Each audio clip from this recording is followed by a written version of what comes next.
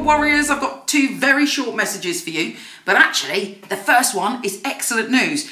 I have brought out some amazing free for 3 months astrology for you, which is unique just for you. So it's based on your time, place, and date of birth. It's not generic, it's specifically for you. It's your daily love horoscope. You can see what if it's a good day for love, a very detailed description of what's going on for you daily, and also a yearly horoscope, and on top of that, compatibility and soulmate charts. So you can get someone else, a lover or a friend, if you know their time, date, place of birth, you put that information in and you get a big thing just about the two of you's unique dynamic.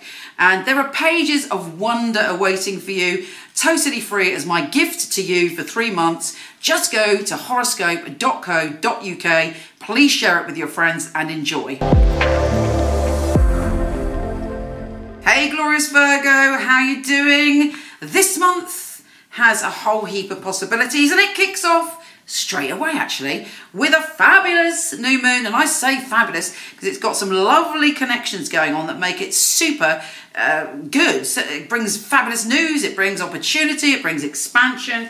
And for you, you're thinking about, right, I'm changing my life. I'm leaping in, I'm sorting things out, I'm going to focus on my work, I'm going to be meticulous, I'm going to do all the things I'm good at actually. And most importantly, you may be thinking that you want to sort out your health and well-being in some way, and you're very clear that you're going to look after your beautiful self, you're going to take care of your beautiful self, and this moon is supporting that and saying, right, okay, I believe in you, let's have a new start in that area. So anything you want to change, any negative habits, any negative patterns, all of that you can just clear out once and for all. And then we have Mercury, the planet of communication, going into your communication zone and allowing you to express yourself in a very, very balanced manner. You see the beauty in other people, in your relationships. You can bring the beauty out, you can bring the calm out, you can bring the flow out, and you find yourself sort of merging with your partner, talking on a deeper level.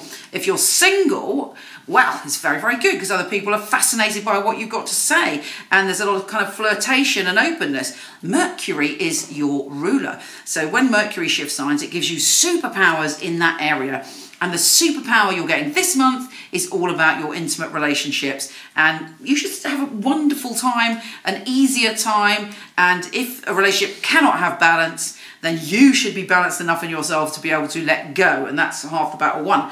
We then have Mars conjunct Uranus. You might have an unexpected opportunity and you're going to have to be much stronger than usual. Or in fact, you might feel stronger than usual. This unexpected opportunity may even involve somebody annoying you and you reacting in the moment. Don't let it get too carried away, because when Mars and Uranus come together, it's like, you know, an energy like that. So before you get to that date, when is that? Around the 13th in the UK, Google it, whichever country you're in. Examine, is there anything bothering you? Are you angry about something and you're repressing it? Don't hold it in, or on the 13th, it'll be like bang. On the 14th though, Mars is shifting signs and making you a very intrepid adventurer. You want to swashbuckle around the world, you want to explore.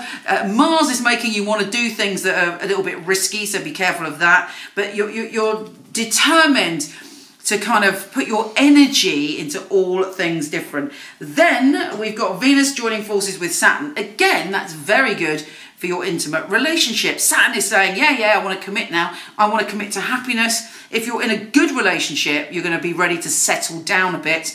And you're feeling very creative, you're feeling very outgoing. You might actually draw some abundance to you through doing something that you love, but you're feeling a lot more secure when it comes to anything to do with relationships.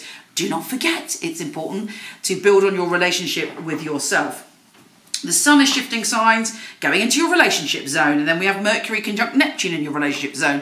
There's a lot of romance and potential to really dive deep when it comes to all of your intimate connections and even your friendships. You're feeling much closer to people, you're feeling much more open emotionally, you're flowing in your emotions. You might find yourself in a conversation with someone and it gets a little bit too flirtatious and you're a little bit surprised, so look out for that.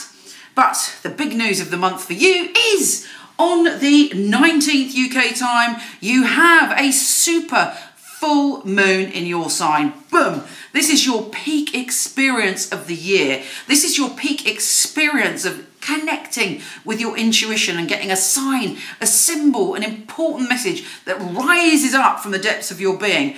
So definitely pay attention around that day to see what the cosmos is trying to tell you. Tune in to things that you're ignoring or pushing to one side. And that's a kind of fundamental message of this month.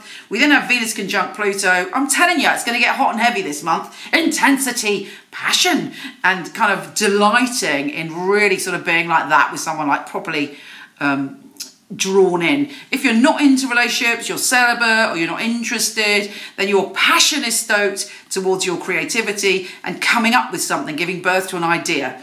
Anyway, let's see what your tarot have to say. Okay, Virgo, let's see what the tarot says. It may be symbolic, it may be meant for you, not meant for you. Tune in. Use your intuition to see if this message is meant for you and if it can help you navigate the month.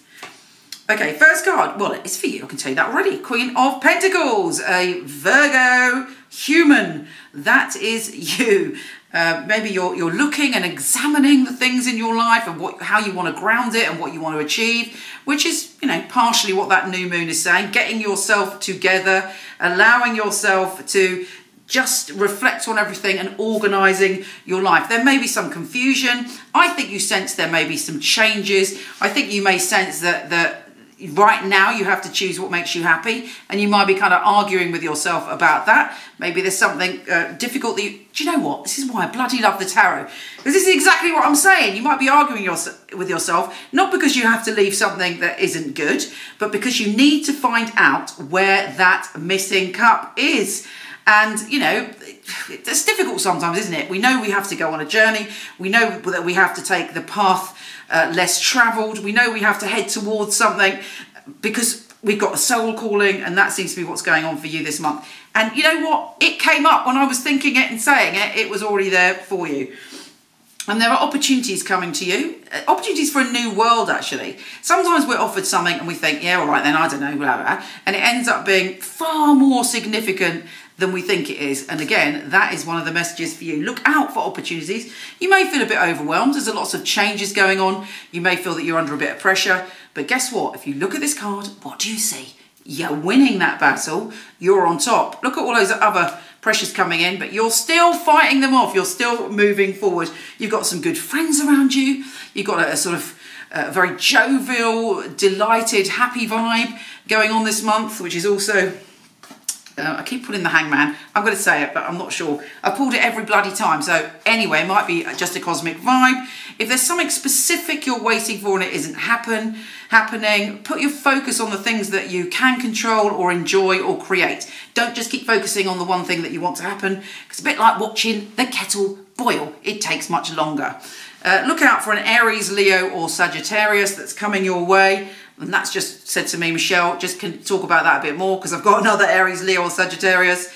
There's somebody trying to encourage you to be adventurous and trying to show you different ways of being and maybe quite a little passionate soul. Yeah, life will take off. That limbo is not lasting. You've got the Chariot here. Now remember, it is your mind that controls the Chariot. What you think, what you believe about yourself. You know, when you focus on something, that's what's going to make the Chariot go. Because this Chariot hasn't got any reins. The reins are you, baby, and your soul. Take care, and I'll speak to you soon.